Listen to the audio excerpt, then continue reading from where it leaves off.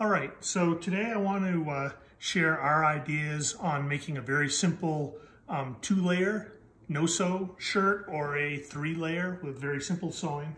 And the reason for this, to make this mask, is that there have been recommendations out where you can use a t-shirt, and t-shirts are great, but the only problem is they're not a particularly tight weave. You can see through that fabric, and if you can see through the fabric, it means you're not getting as much protection. I'd seen some videos on making a 1-layer t-shirt and kind of use those for inspiration. So we're just starting with a old leftover t-shirt. Our logo's changed. This is my little local company up here in the mountains of Colorado. Ideally 100% cotton. And so we're gonna start by making 2 cuts. All you need is the t-shirt and the scissors. First one is gonna be starting just underneath the sleeve. We're just going to make a cut across the shirt. The other nice thing about these is there's a relatively straight line I can follow. I'm not a strong arts and crafts person, so that's done. And now the second cut we're going to run across the top, and we can actually use the fact that the front collar is lower than the back to our advantage to provide improved comfort and a better seal across the nose. So we're going to start cutting just over the top of the sleeve, and we're going to run across, and we're leaving part of that lower collar. And we'll finish up that cut. So there's our start. Now we're going to cut out the bands to tie behind the head.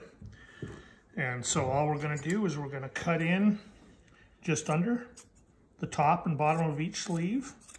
And you can make the depth of this cut, how far in you go, to match the size of your head. I want a fairly wide mask because I have a full beard, and so I want full coverage and have it wrap fairly far around the side of my head. So there's one side.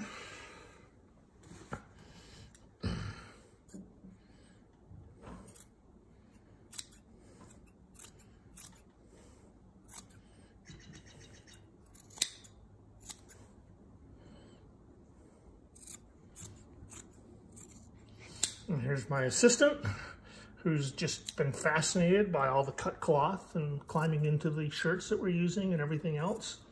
I'm making multiples of these. So, at a very first order, we have a 2-ply mask.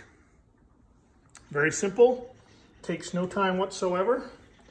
And as you can see, much less light coming through, and so therefore better protection.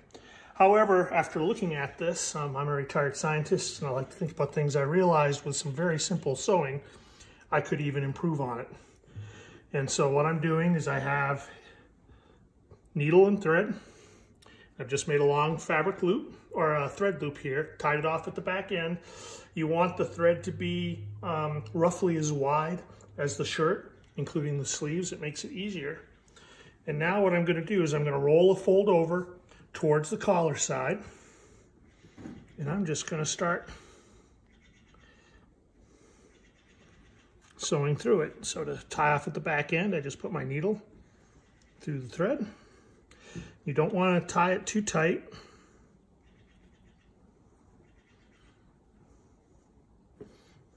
You want to leave it fairly loose. So now I'm going to fold back over again, and I'm not going to show you the entire sewing process. My sewing will win no awards. It's make-do sewing, not finesse sewing. But for this purpose, we're just worried about protecting ourselves. So you can see I'm just spacing across and sewing through that fold. So I'll stop there, and the biggest thing is that as you get out here towards the center, you want to pull this fabric down and sew along the collar. And what that does is it provides a little bit of an indent, and this provides a much better fit over your nose and also uses the strength of that collar to help make a tighter fit. So basically we'll keep sewing across here, and then we'll do another set of threads across the bottom. Now I'm going to switch and show one here that's almost done. You can see the sewing across the top. There's where the collar is. right there. And then just to finish off on both ends, I have a needle. I just leave a loop. I pull the thread through. Then I'm going to cut it off with the scissors. This is much easier if you don't have big fat chunky fingers like I do. And so one piece of thread goes through the loop. The other one goes over. We just pull it down tight. This one's not very good, but this is just a secondary one anyways. You can finesse it to get that loop to tie in, and then we just tie a knot to finish it off and cut the excess thread off. All right, so now we've finished up the t-shirt portion.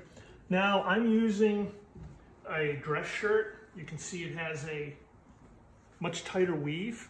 You can't see through it. You can also use a dish towel or a napkin. Those are other good weaves.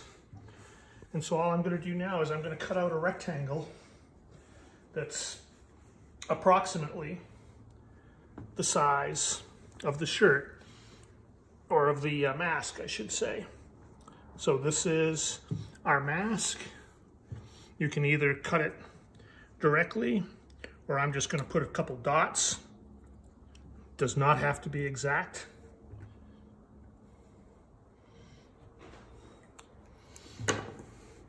Where those are. And we'll just cut out our approximate rectangle of cloth.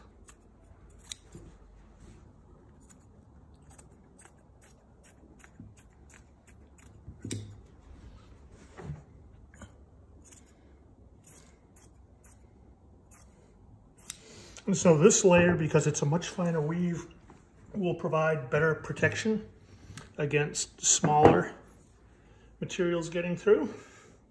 So now we just take this, we slip it in the pocket.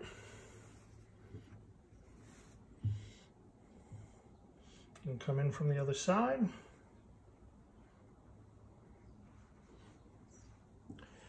And pull it through. I'm just grabbing the two top corners. I'm pulling the shirt even.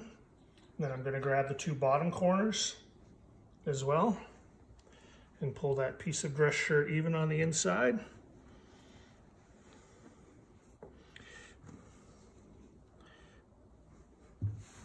Get everything approximately aligned.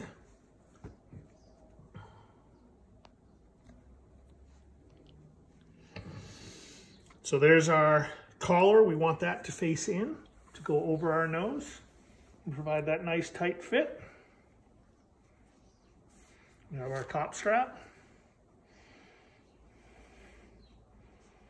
our bottom strap, and we're done. As I said, you can cut this portion of the mast to come right in here. You can make the straps longer if you have a smaller head than I do. And the other thing to remember, it's very important, is only wear this out once and then put it in the wash, because when you come in, there's the chance that you've got contamination on the surface. If you start handling it, you're just going to spread the contamination around. But these are so quick and easy to make. You can make multiples, and you should always have one around. So thank you very much. I hope this helps. And remember, be safe so we can all stay healthy. Thanks.